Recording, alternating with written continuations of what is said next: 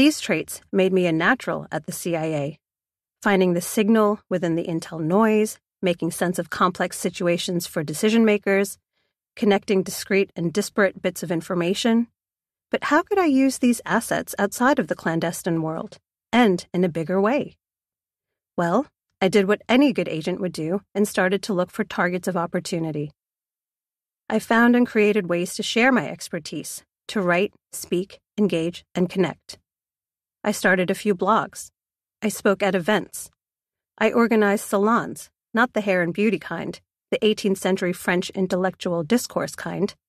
And then I did more, and with more focus, and with an eye towards uncovering how I could craft a whole life that was full of the things I have always felt called to do.